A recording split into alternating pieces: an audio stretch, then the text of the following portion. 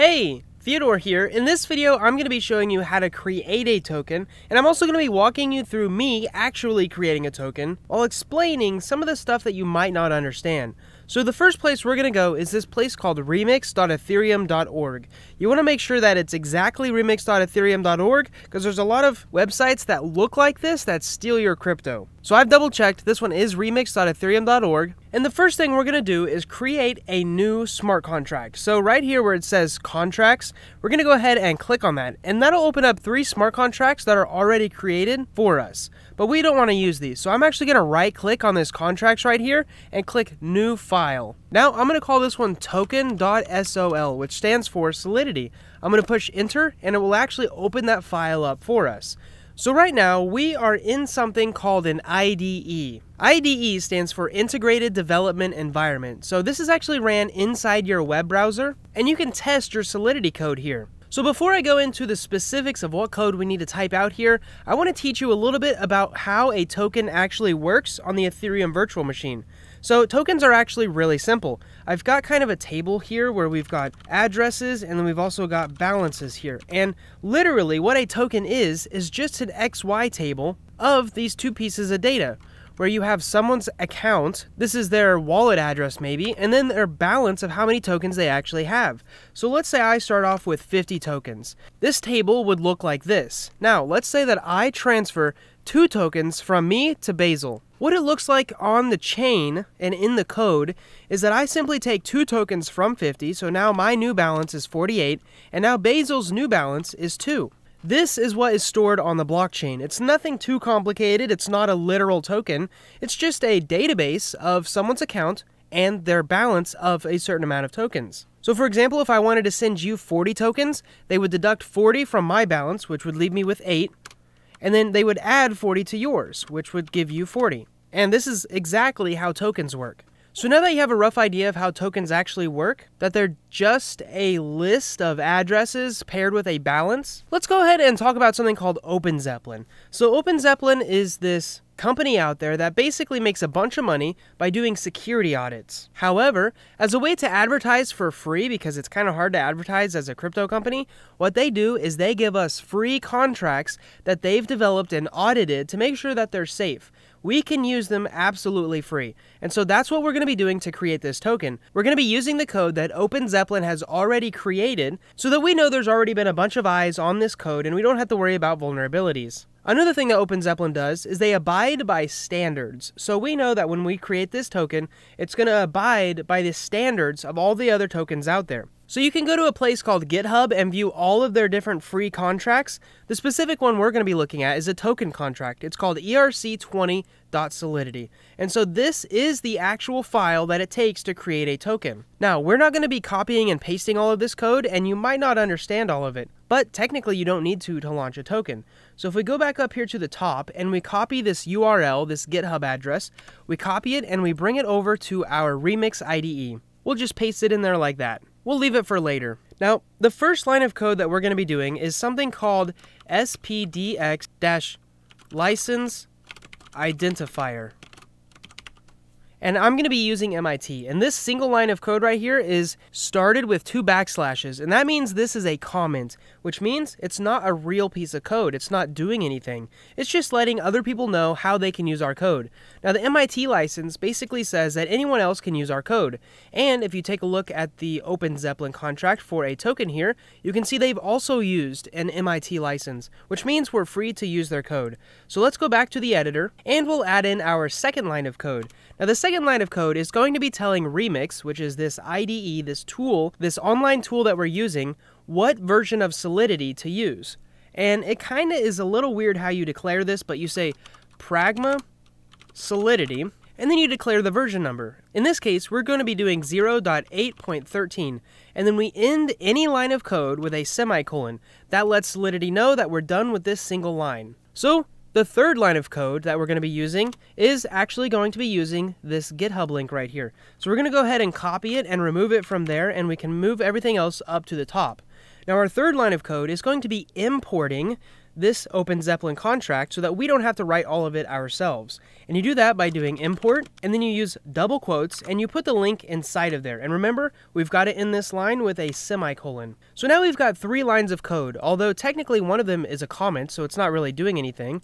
The second one is just telling our compiler what version to use, and our third one is literally importing someone else's code. The next line that we'll be doing is actually declaring our smart contract.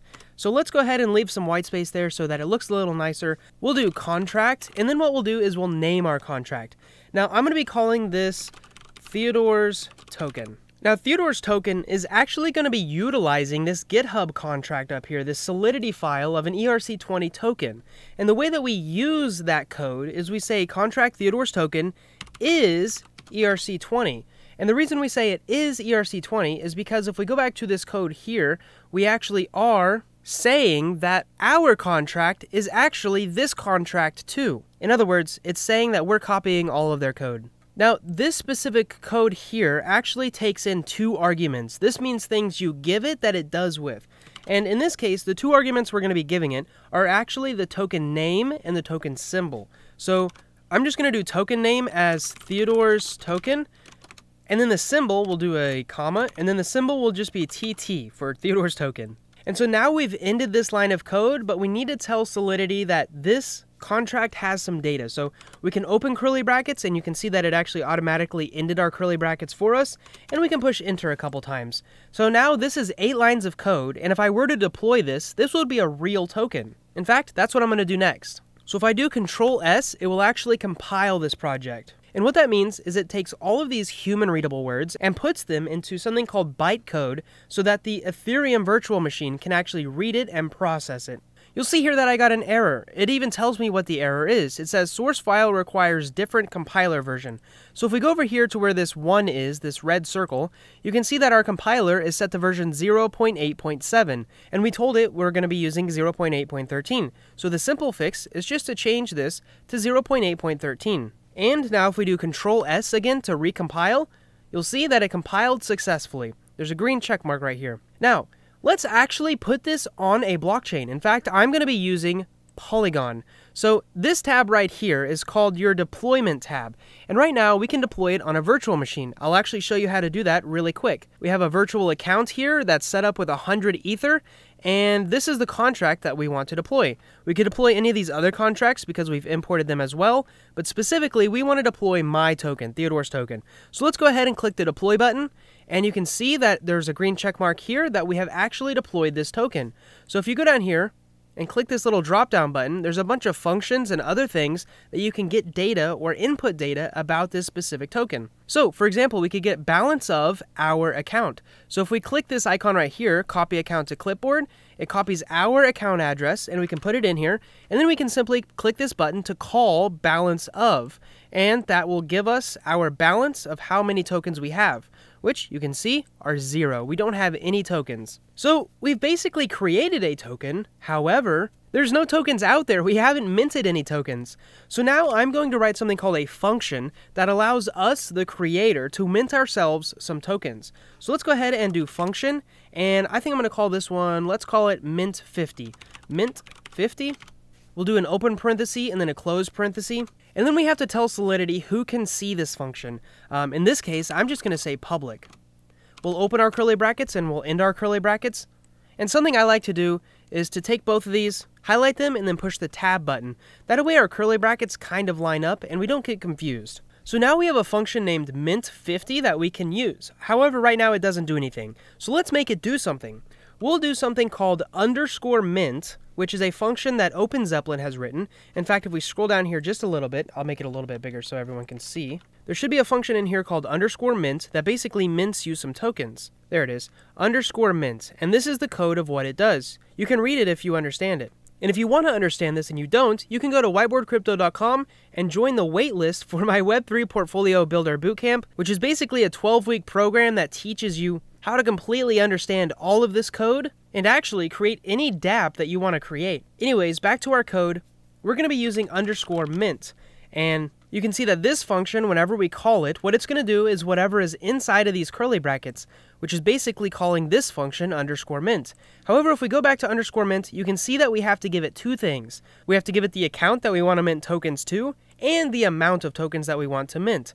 So let's go back to our IDE and give it those two pieces of data. The first piece of data is going to be called msg.sender, and this is basically a quick way to say whoever is calling this function is the one who should get the tokens. That's who msg.sender is, whoever is calling this function. So if you call it, you'll get the tokens. If I call it, I'll get the tokens. Next, we're going to do a comma, and let's say we called it mintFifty, so we'll do 50 tokens. However, in reality, Solidity does not have decimals. Instead, they use very large numbers, and then we let other applications add decimals to that. So for it to actually be 50 tokens, we need to multiply it by 10 to the power of 18. However, in Solidity, instead of this little caret here for exponents, we just do 2 asterisks. So now, if we click on this little X here and we basically get rid of that old contract we just wrote, and we go ahead and click the deploy button, and we Control S to recompile, you'll see that we get an error, and that error is because we do not have a semicolon at the end of this line. So let's go ahead and Control S again and see if we get any errors. We don't, we got the green check mark. So now let's click this deploy button to actually deploy this new contract. I'm going to go ahead and copy my address, and I'm going to put it in balance of to see how many tokens I have. I have 0 tokens.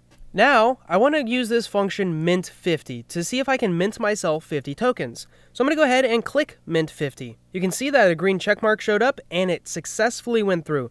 Now, if I click balance of again, this should be a very large number, starting with 50. And it is. So if I take this number, and I copy it, and I open up, I think it's ETH converter. Yeah, ETH-converter.com, and I put this value in as way, you can see it equals 50 tokens. Like I said, Solidity does not like decimals, so we have to do this. Now, before I end this video, you might be saying, can anyone call this function and mint themselves 50 tokens?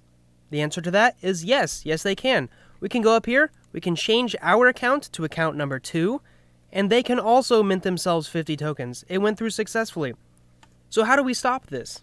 Well, we apply something called a modifier that only certain people can use this function. OpenZeppelin has a modifier called onlyOwner, which we actually import whenever we import the ERC20 token. So let's go back to our IDE and add a special line of code called a modifier that is named onlyOwner.